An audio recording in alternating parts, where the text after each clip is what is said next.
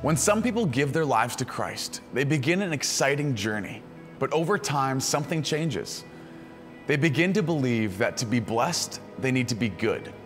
They become influenced by others' expectations on them, or perhaps incorrect teaching, and come to believe that if they sin, God has turned his back on them. That is not the gospel I read about in the Bible.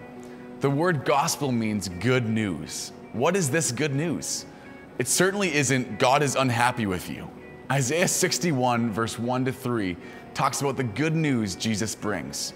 If you feel broken, have lost hope, and you can't seem to trust again, your new life with Christ empowers you to begin the healing process.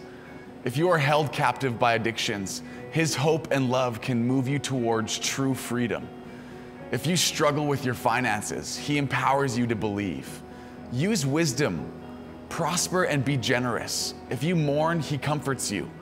Even if you mourn the loss of a dream, you do not have the marriage you had hoped for, or you are filled with regret about your career. Through him, you can come to replace grief with joy. You come to Christ as messed up as you feel you are, and you gain access to unparalleled joy, peace, and hope. Never fall for the lie that you have to earn it. Just believe and trust in Jesus as your Lord and Savior.